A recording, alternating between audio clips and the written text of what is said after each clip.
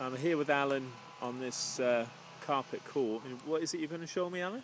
Basically, the customer's allowed to neglect the court, and the court has got compacted and it's absolutely full of sludge and dirt and moss.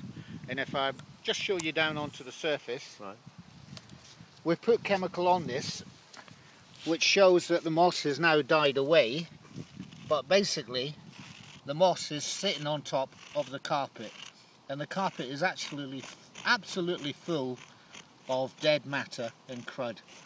And this, when it's wet, is absolutely lethal to play on. Right. So this court is, as you can see, if we brush it, it's starting to come up nicely, and then we take it back to its original state. Right.